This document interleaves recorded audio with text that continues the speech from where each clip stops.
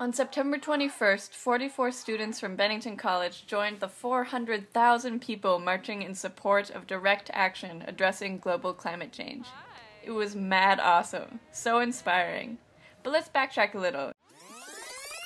This is Forrest. She started the Environmental Action Group on campus a couple years ago, and this group thrives on trying to figure out how we students can do tangible things to help the environment while we're at college. This is Bennington College. It's a very small liberal arts college in the middle of Vermont, renowned for progressive, self-driven education. That's where we are. Action! This is John Lawson. He went to the climate march with us. You'll see more of him later. This is David Bond, our Keystone XL Pipeline course teacher. Yes, we have a class right now on the Keystone XL Pipeline. Ways in which the government agencies, which are supposed to represent the public and be transparent to the public, are increasingly preparing for eventual court battles with the court. This is Allison Dennis. She's super awesome, teaches leadership and business. You'll see more of her later too. This is me. I helped get us to the march. I also do video work, so I decided to bring some cameras along the way with us. This is our story.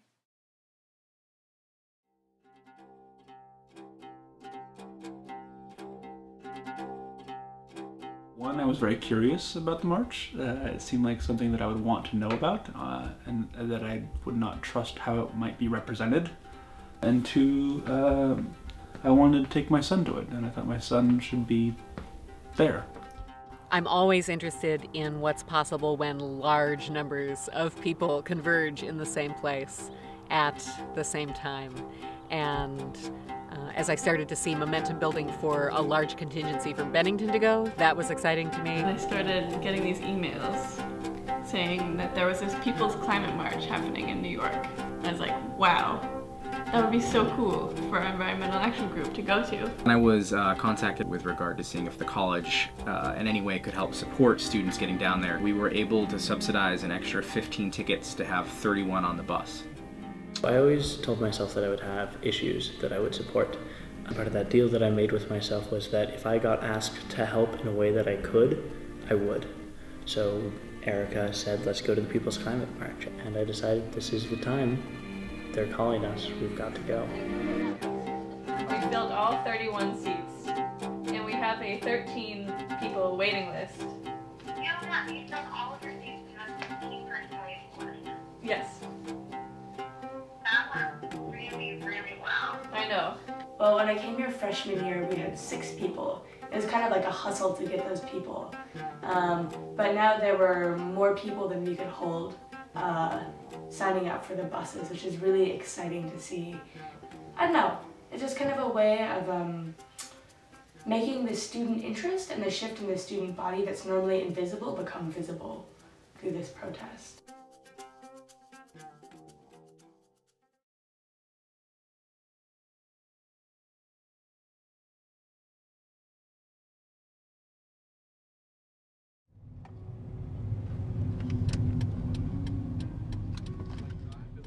Are those the But all of our Bennington College people are here. Everyone's here. Yeah. All right, you're good. Cool. You're a happy camper.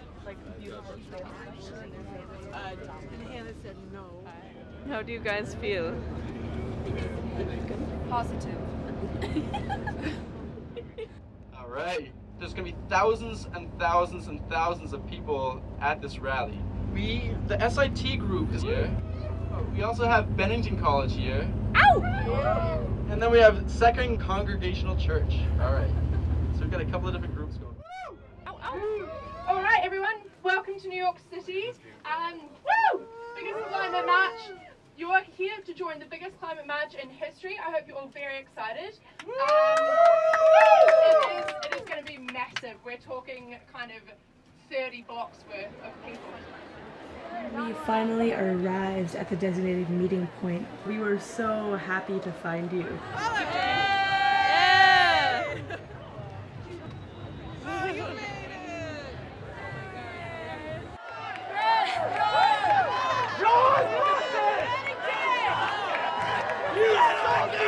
the hell are you doing? I'm doing great. You're marching with the Vermonters. Yeah, the rest of them. Son of a gun!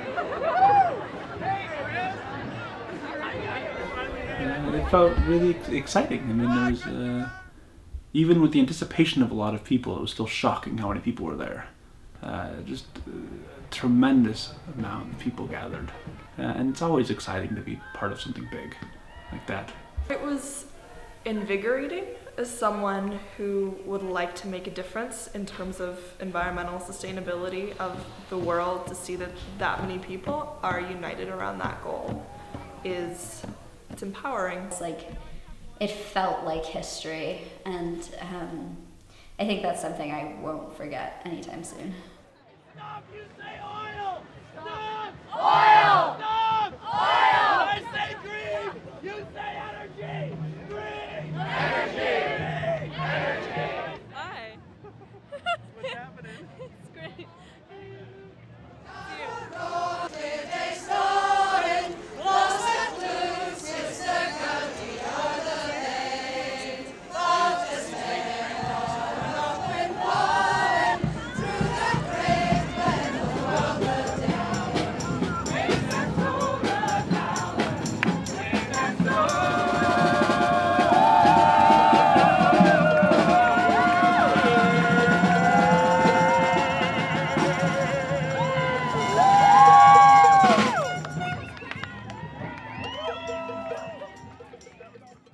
As an alum from the 90s, I'm blown away. I'm inspired on a daily basis by the critical mass of students on campus who are not only deeply care about the environment, but who through their daily actions are practically making a difference on this campus in Vermont and more broadly. Generally, the Environmental Action Group has been doing a lot more since after going to the climate march. It's an amazing thing.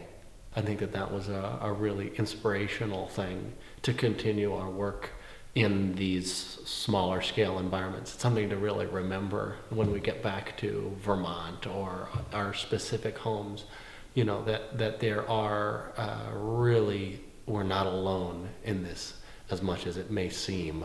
I just don't think there's doubt anymore that deep environmental concern and caring is mainstream. 400,000 people is a lot of people to all show up in the same place at the same time. Ultimately, marching for significant action on climate change together was just so heartening. The amount of support that existed there that day was perhaps more powerful than, most things that you get to see in your life.